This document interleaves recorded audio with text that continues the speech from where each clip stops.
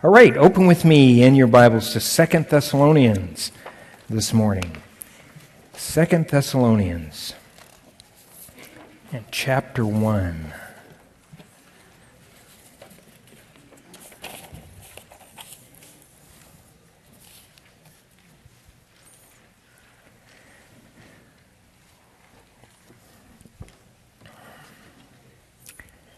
Second Thessalonians chapter 1, and we're going to look at verses 11 and 12 this morning.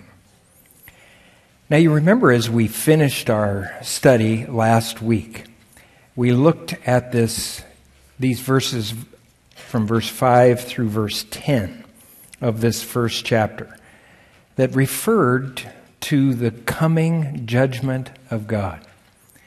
There is a judgment that is coming, and Christ is coming to do that judgment. But then in verse 10, he said that he is also coming in a day to be glorified in his saints. So there's two comings he describes here. One, to those who have rejected him, he's to bring judgment. To those who have accepted him, he is coming to be glorified in them. And now, in verses 11 and 12, what he does here is to pray for something very specific, that you might be ready for that coming, that he would count you worthy of this calling that is upon your life. Read with me verse 11 and 12. He says, "Therefore, we also pray always for you, that our God would count you worthy of this calling, and fulfill all the good pleasure of his goodness and the work of faith with power." Why? "That the name of the Lord Jesus Christ may be glorified in you, and you in him, according to the grace of our God and the Lord Jesus Christ." Now, many times when people read a text like this that describes being counted worthy of the calling of God upon their lives, they just begin to quake. They begin to think, oh, how could that ever be? They begin to think to themselves, there is no way possible that I could be counted worthy of receiving this incredible blessing from God. So if that's you this morning, I want you to realize that what he prays about here actually gives you the instruction of how you could be counted worthy of the calling that is upon your life. You see, the Lord calls, many are called unto him. And he wants you to be counted worthy of that calling. So how does that take place? Well, notice here in verse 11, he says, "Therefore we also pray always for you." Now notice that Paul here identifies the issue of prayer. And he believed that praying for this church and the people within it, that was a very important aspect of being counted worthy of this calling upon their lives. He believed that praying for them was absolutely essential. Now, prayer is something that you first need to do for yourself to be counted worthy of the calling of God, and then you need to pray for those in your family. You need to be praying for your spouse. You need to be praying for your children. You need to be praying for your friends and coworkers that they also would be counted worthy of the calling that God has placed upon them. Prayer is absolutely essential. Now, why would he encourage us to pray? Why would he pray? Well, prayer is one of the most fundamental ways that you touch the Lord and that the Lord touches you. This is how you get in connection with him. This is how you touch the hem of his garment. you pray. And when you pray, you will be touched by Him. And there is where you will experience the power to then be counted worthy of this calling that is upon your life. Prayer is essential. Now, Jesus said that this was very important for all those that wanted to be counted worthy to escape all of the things that were coming upon the earth. In Luke 21, verse 36, after he speaks about the great judgment that will come in the tribulation period, notice that this is exactly what Jesus prayed for. This is what he encourages us to do. He says, watch therefore and pray always. Notice that little phrase, pray always. That's exactly what Paul teaches here in our text this morning. He says, I pray always for you. So Jesus said, watch, or in other words, be awake. Don't go to sleep. Watch and pray always that you may be counted what? Worthy to escape all these things that will come to pass and to stand before the Son of Man. So Jesus believed that prayer was very important, or else he would not have taught this. So he's encouraging you to pray. Now, do you do this? Have you ever prayed this? I'm telling you, I've prayed this many a time. Lord, every time I read through this chapter in Luke and I come to this encouragement, I'm telling you, I stop and I say, Lord, I pray that I will be accounted worthy to escape all of these things and to stand before you. So I hope that you're praying this because it is essential. Now notice the connection between prayer and the judgment of God. That's what Paul does here in our text in 2 Thessalonians, and it's what Jesus did. Now, why would you pray? Well, because you realize you aren't worthy in yourself. That's the only reason why anyone ever prays. Because they realize they don't have what it takes. They don't have the strength to walk their walk every day. They realize they don't have the wisdom. They don't have the direction. And so they're asking for it. Do you see your need? Do you see that absolute need that you have before God? If you do, then you will be praying, and you will be praying on a regular basis. You won't be shooting up a little, well, thanks for the food, amen, and never contact him again the rest of the day. That is somebody who is dependent on themselves. You will be talking to him throughout your day because you realize you are not worthy. You do not have the strength. You do not have the power. This is clear from Scripture in Genesis 32, verse 10. Here is Jacob praying. What does he say? I am not worthy of the least of all the mercies and of all the truth which you have shown your servant. Now, what's he saying here?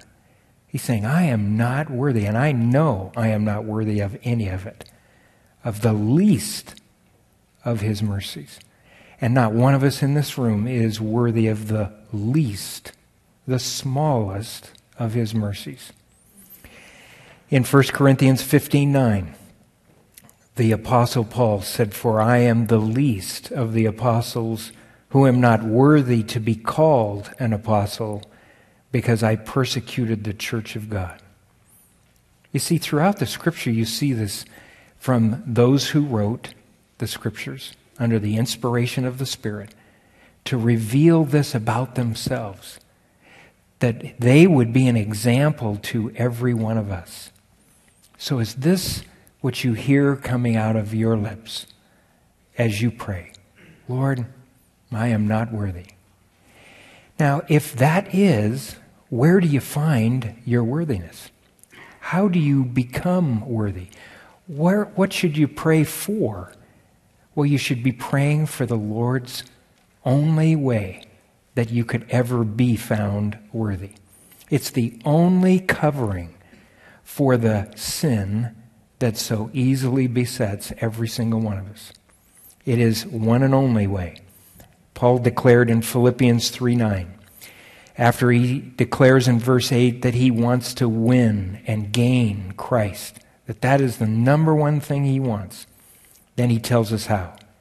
He says, I want to gain Christ and be found in him, not having my own righteousness, which is from the law, but that which is through faith in Christ, the righteousness which is from God by faith. Now notice here that Paul is very clear about what he believed was going to gain him access into heaven. If you read the very next verse, he speaks about his desire to go to heaven. So the context is very clear. There's one way. There's one thing that he wanted. I want to be found in him. Not having my own righteousness, but the righteousness which is the righteousness that God gives by faith in Christ Jesus. Now in Revelation chapter 3, verse 4, there Jesus said, you have a few names, even in Sardis, who have not defiled their garments, and they shall walk with me in white, for they are what? Worthy. So what gives them that worthiness? To walk with him. He said they have not defiled their garments. And then he describes these garments as being white. What are these garments that he refers to? Well, he tells us in Revelation 19:8. Hear the definition of what these garments are. There again in the context clear, referring to the church. He says, to her it was granted to be arrayed in fine linen, clean and bright. For the fine linen, which is white, is the righteousness or the righteous acts of the saints, depending on your translation.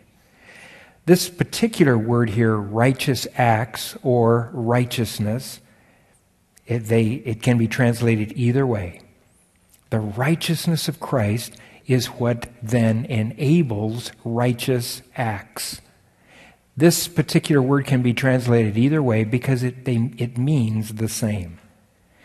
You have righteous acts that you will perform because he has made you righteous.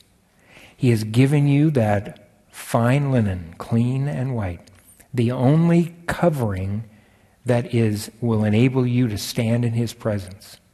It's the wedding garment that you must have if you are going to stand before him. And so I'm just encouraging you this morning, be in prayer. If you want to be counted worthy, you need to be a man or a woman of prayer. The second aspect of this being counted worthy is in the middle of verse 11. He says that God would count you worthy of this calling and fulfill all the good pleasure of his goodness. Now, if you pray, this is what is going to take place. He is going to fulfill in you the good pleasure of his goodness. Now notice that it says here, fulfill in you. It doesn't say fulfill by you. It's fulfilled in you by the power of the Holy Spirit. God fulfills something in you that then comes out of you. You will then walk in his goodness. You will walk in a way that is pleasing and bring pleasure to him. Now this is walking worthy of this calling. Now how does he do this? Well, notice in Philippians chapter 2, verse 13. It says, Paul said, for it is God who works in you both to will and to do of his good pleasure. You see, Paul understood that this was something that God did in you. It's something that you cannot produce yourself. You cannot become a good person in yourself. It's not within you. It's something that He does inside you. He works in you first the will or the desire to do what is well-pleasing in His sight, and then He gives you the power to do that which is well-pleasing in His sight. He does this by His grace and His grace alone. His good pleasure is that you walk worthy of His calling. He tells us in Ephesians chapter 4, verses 1 and 2. Paul said, I, therefore, the prisoner of the Lord, beseech you to walk worthy of the calling. Here's that phrase again. Then he says, with which you were called, with all lowliness and gentleness, with long-suffering, bearing with one another in love. So, what does it mean? What does it look like to walk worthy of that calling? Well, notice that he defines it here as first an attitude of humility, of lowliness. You see, that is that issue we just addressed in my first point. You won't pray unless you see you don't have it. That's what gives you that lowliness in your heart, that humility, that honesty about yourself. And then that humility is what allows the Lord to do this work inside you. It's what allows Him to work His gentleness, His long-suffering, His love inside of you. And that will produce a life that is well-pleasing to Him. Now, would it be easy to hang out with somebody who is humble, gentle, long-suffering, patient, loving? I mean, I'd like to hang out next to somebody like that because we could have a great relationship.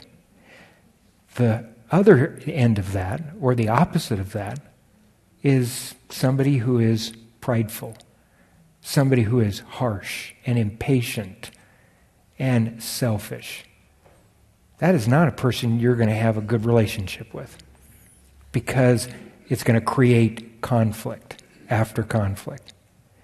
It's not going to be something that pleases the Lord. And so if you want to walk worthy of this calling, this attitude is essential. Now, this word worthy is something that is very important for us to understand before we get too much further in this study. The Greek word for worthy has really been lost in translation. It's been lost in translation because it comes from an understanding that was only known in the ancient world, where men and women would go into the marketplace and they would take whatever their goods were and they would be weighed in the balance. And the weights, if they were worthy weights, would be given a just accounting. And this is the concept that is used in this word. The word worthy literally means of the same weight as. And so it's got this idea of a balance. So he's saying, is your profession, does it have the same weight as your walk? Are you walking with the same weight as your profession? Are you called by God, and are you living according to that calling? That's the question. So that's what you have to answer this morning. Is your life, does it have the same weight as what you profess? Am I living what I believe? Is there action in accordance with my profession? And so if you say, well, yes, Steve, it is. There is, I see a definite correlation between what I believe and how I'm living. It's not what it should be, but it surely is not what it used to be. Well, then I would say, hey, that's a good answer. That's a good response. Because there's room for growth in every single one of our lives here in this room. And so we will never stop growing and maturing. And he will bring that equality and the balance constantly in our lives. So does your walk have the same weight as your words? If it does, then it is proof that you truly have surrendered to him. The word worthy has nothing to do with merit, your personal merit. It has to do with personal surrender. That's all that it refers to. It's speaking of your surrender to him. Now let me give you one last example of how Jesus defined this particular word. In Matthew 10, verses 37 and 38, Jesus speaking about discipleship and following him, he said, "He who loves father or mother more than me is not worthy of me. He who loves son or daughter more than me is not worthy of me. He who does not take his cross and follow after me is not worthy of me." Now notice here this idea. He's saying, if you love your father or mother or wife or children more than me in the balance here, then it doesn't have the same weight. It's not the same. It's not right. It's out of balance. That's what he means by you're not worthy of me. In other words, he says, I have to be first. Notice that last little sentence. He who does not take his cross and follow after me is not worthy of me. So he's asking us to die to self. He's saying, if you want to follow me, then you're going to have to take up your cross. You're going to have to die. It's going to cost you something to follow me. And I believe sincerely, this cost is going to rise ever more as we proceed closer to the Lord's return. I believe that persecution is coming our way. I can see it. It's already begun. Just look at the last election. I'm telling you, do you realize that the opponents of Proposition 8 have targeted churches, Christian churches? They've targeted the individuals that supported Prop 8 with their money. Through the Freedom of Information Act, they got the list of all the people that donated. And you know that they're targeting individual businesses and people and pastors and churches that supported that organization. It's on the news. I had a friend of mine and sent me an email this last week. And his father donated a tremendous amount of money. Well, they've targeted his father and his business, and because he has a statewide business, and they're targeting his organization as well. It's coming. So get ready. You're either going to speak up and stand up, or you're going to hide out and deny him, just like Peter did. That's what's going to happen. So, do you love him more, and are you willing to take up your cross and follow him? Because that's what it's coming down to. As persecution comes upon the church, it's going to reveal those who do truly believe and those who do not. Now, the third thing that he describes here that will cause you to be counted worthy of God's calling is a work of faith with power. Notice the end of verse 11. He's prayed that God would count you worthy of this calling to fulfill all the good pleasure of his goodness and the work of faith with power. Now this is the source, the power source of a worthy walk. A walk that is worthy of this calling. This is where you get the power. It's a work of faith with power. Now, notice here this phrase because it's very important. He's not talking about intellectual faith. He's talking about a real faith. You see, there is a said faith, a profession of faith, but it is not real faith. It is, I intellectually know about Jesus, and I intellectually agree that he was a real person, but I have not surrendered my life into his hands. I have not yielded my life to obey him and follow him. And that's not the faith he's talking about here. He's talking about a work of faith. It's not something that you work up. It's something he works in you. Now, he used the same terminology. Turn back with me to 1 Thessalonians chapter 1. The same terminology he used in the first chapter, and he uses it here again, not by coincidence. This is a clearly planned, purposeful choice of words. In 1 Thessalonians 1:3, he said, remembering without ceasing your work of faith, labor of love, and patience of hope in our Lord Jesus Christ in the sight of our God and Father, knowing, beloved brethren, your election.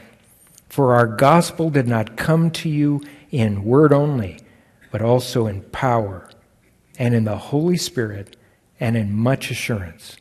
So notice he's talking here about this work of faith.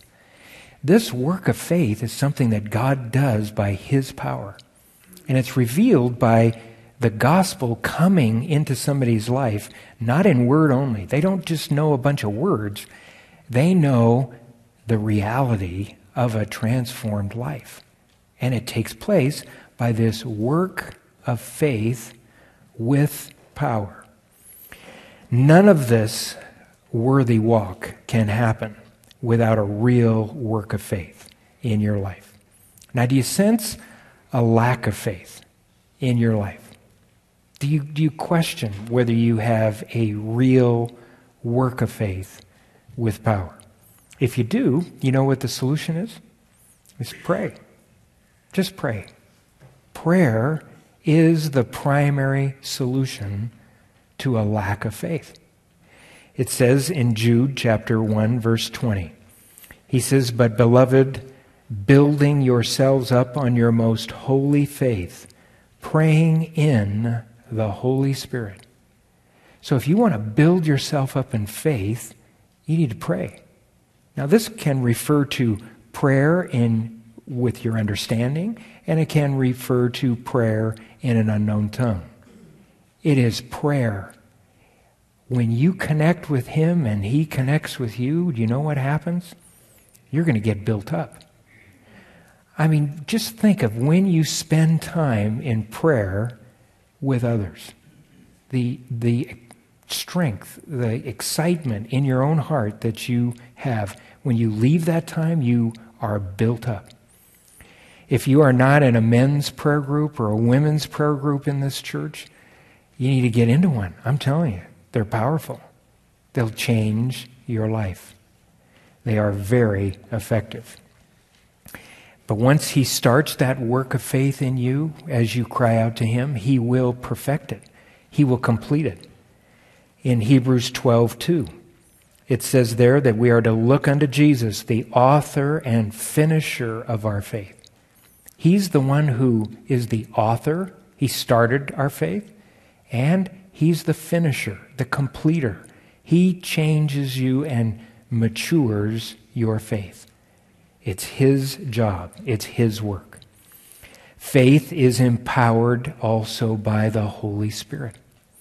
It says in Acts chapter 1, verse 8, Jesus promised, you shall receive power when the Holy Spirit has come upon you, and you shall be witnesses to me in Jerusalem and all Judea and Samaria to the end of the earth. Now this is a powerful promise. And all you have to do is just read the first couple of chapters of Acts to see the reality of how this promise was fulfilled. You see, after Christ was crucified, what did the disciples do? They all ran like scared rabbits, didn't they? They hid out. Peter denied him. Jesus came. He reached out to Peter. He reached out to the other disciples. And even standing in their midst, he still reproved them for their unbelief. and their hardness of heart. He then gives them this promise, and after his ascension into heaven, you read those first couple of chapters of Acts, were they scared little rabbits anymore? No, not at all. They were bold witnesses for Christ. And it says there, Peter being full of faith, Stephen being full of faith, Philip being full of faith. And you read this statement over and over again.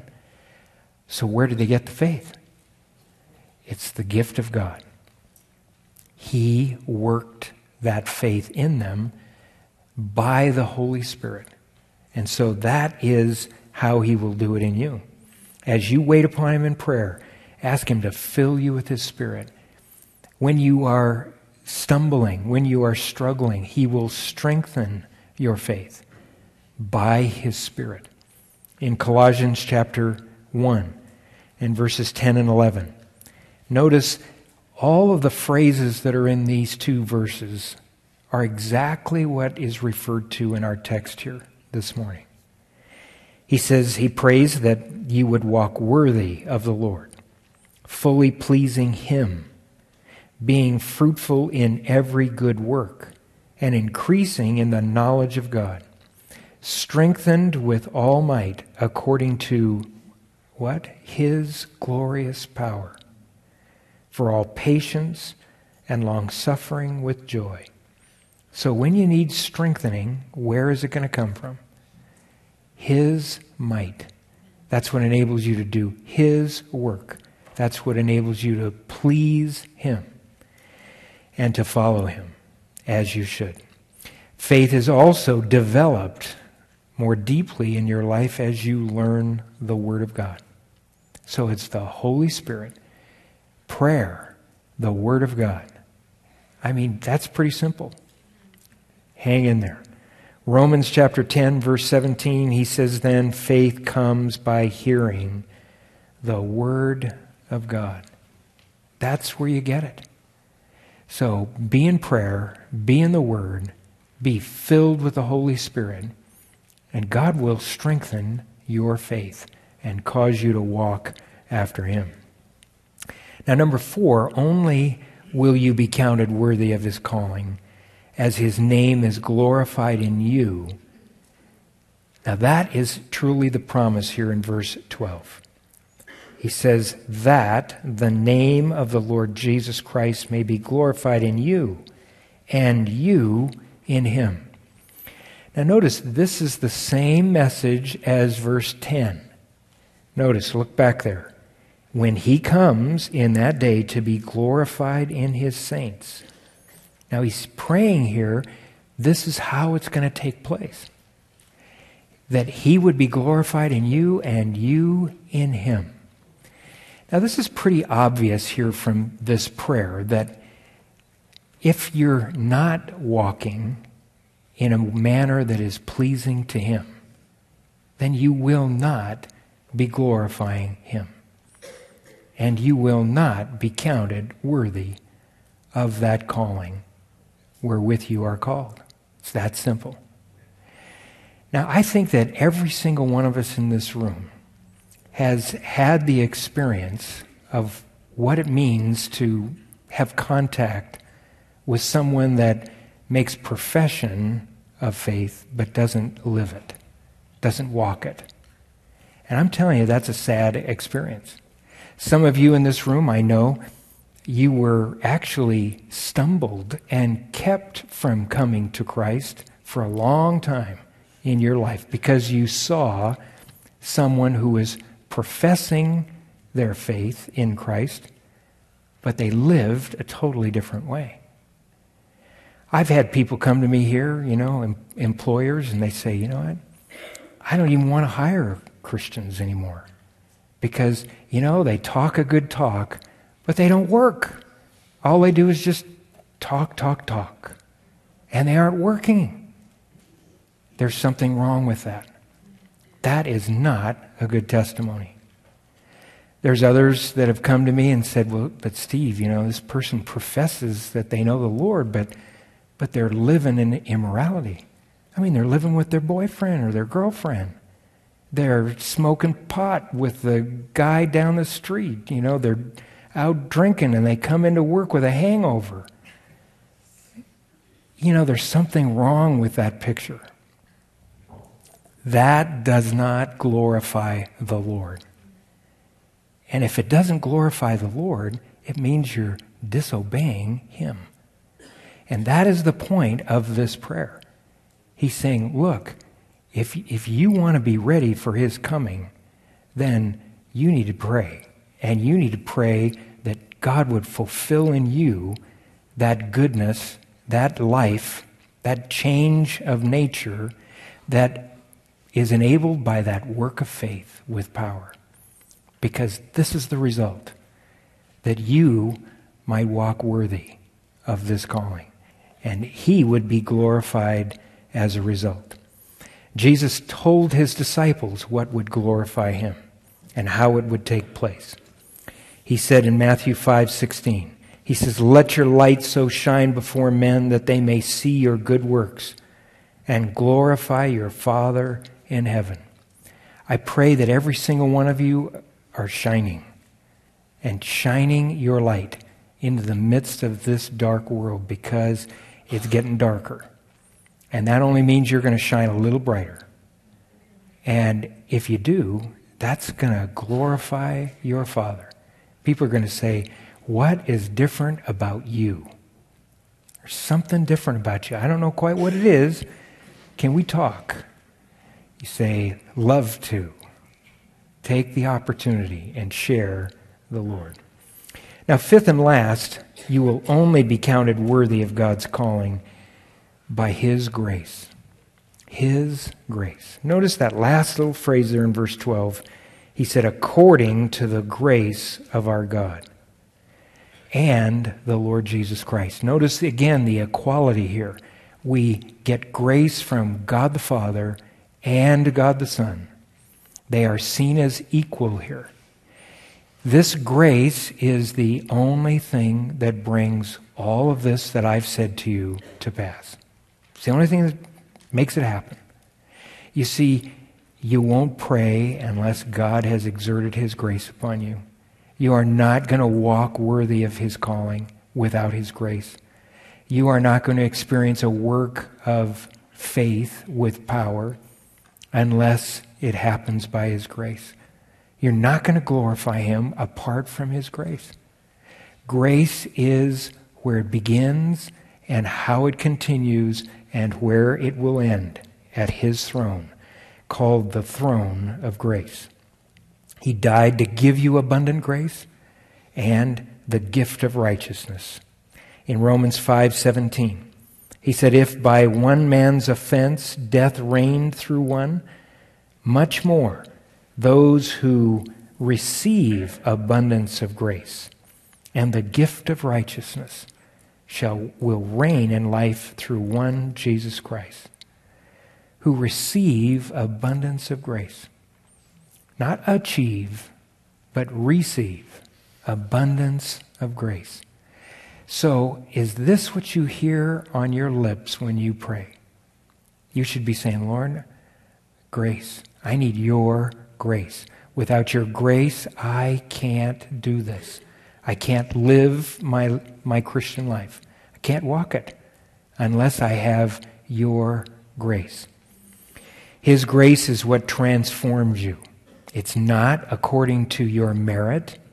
It's according to His grace. You cannot achieve it. You cannot work enough for it. Now think about this for a minute, because you see, I didn't have anything within me to save myself. I was saved by grace, Ephesians 2:8-9. I am saved by grace through faith, and that not of myself. It is a gift of God, not of works, lest anyone should boast. So, if I didn't have what it takes to save myself, why should I think that I have what it takes to change myself? I don't have what it takes to change myself. I can't change one thing in my life. It has to be changed in me by the power of the Holy Spirit through the grace of God. And when a believer comes to that conclusion, you know what? They stop striving. You know, sometimes Christians say to me, well, Steve, I don't know whether I'm really, depending on God's grace or whether I'm depending on myself or a little bit of both. And I just say, well, look at the fruit. Just look at the fruit. Do you have perpetual failure? That means you're dependent on yourself.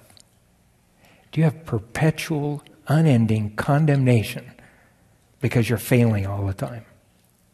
That means you're dependent on yourself. You are not being transformed with that work of faith with power. And that's the only way it's going to happen. Will you depend upon Him? If you will be changed. You were saved by grace. You will grow in grace. In 2 Peter 3:18, it says there, grow in grace and in the knowledge of our Lord and Savior Jesus Christ. You've got to grow in grace. Grace and works will never be mixed together. They cannot ever be mixed together. Notice what Paul said in Romans 11:6. He said, if by grace, then it is no longer of works. Otherwise, grace is no longer grace. But if it is of works, it is no longer grace. Otherwise, work is no longer work. He's saying these two don't go together. They can't go together. They will never go together. It's like oil and water. Shake it up, set it down, and it separates because it cannot be mixed.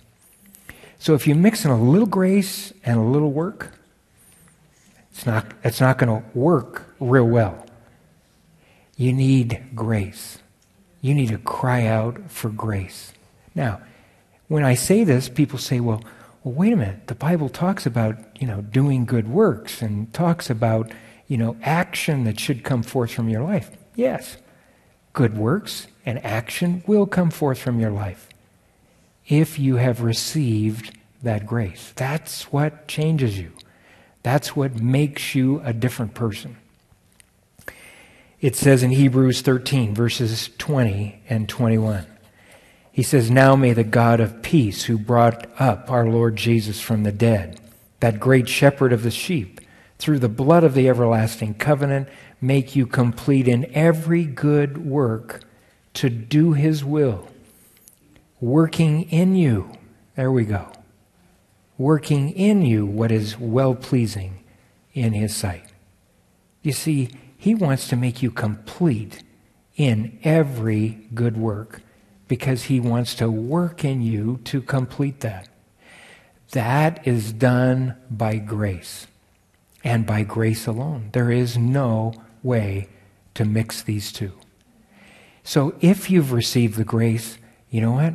He'll change your life and He will work through you in a powerful way because He gives you that gift of faith, that measure of faith that He gives to every man, every woman. Again, Romans 12:3. He said, I say through the grace given to me, to everyone who is among you, not to think of himself more highly than he ought to think, but to think soberly, as God has dealt to each one a measure of faith. You see, grace is what gives you that gift of faith, that gift to change you and transform you. So are you trying to achieve change by your own effort, or are you allowing Him to change you by His grace? His grace is sufficient. It's powerful. It's able, if you will just surrender. Then you don't get an attitude. You don't start to think, well, I'm pretty good. I'm pretty together. I am not together, and neither are you. We are in great need. So cry out for grace this morning. Amen? Let's go to him. Lord, we thank you that you are such a giver. Lord, you love us so, and you want to bestow your grace upon us in such a mighty way, so abundantly, Lord. Lord, we pray that you would do just that. For you that are believers here this morning, if you're struggling with your flesh, you're struggling with your anger, your pride, your lust, your addiction, whatever the issue is, will you turn to him for his grace? Will you cry out right now? Just say, Lord, I want you to deliver me. I have tried to change this in my life. I can't. But I know you will, because I'm asking for your grace right now. Cry out. Ask him. He can change anything in anyone. Lord, I just pray that your Spirit would do that work this morning. You're mighty. You're powerful, Lord.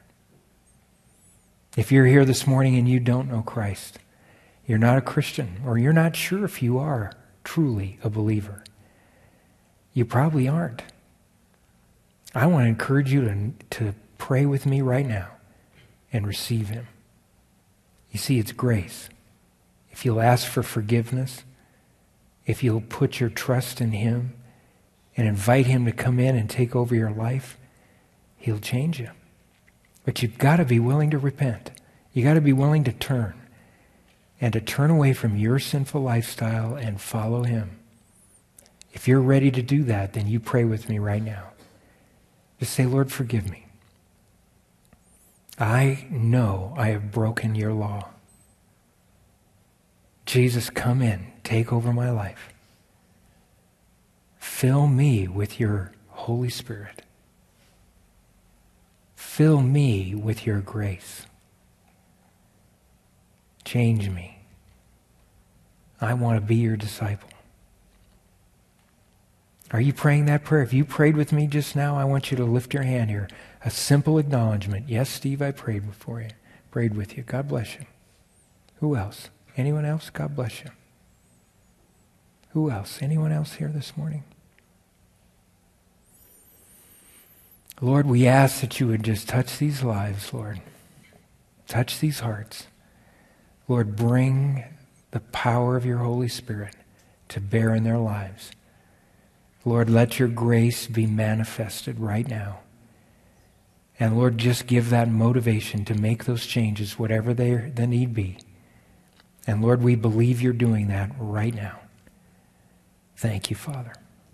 We give you praise, Lord, this morning, because you are worthy to be praised. Your actions are of the same weight as, Lord, your promises. Thank you, Lord. In Jesus' name, amen. Amen.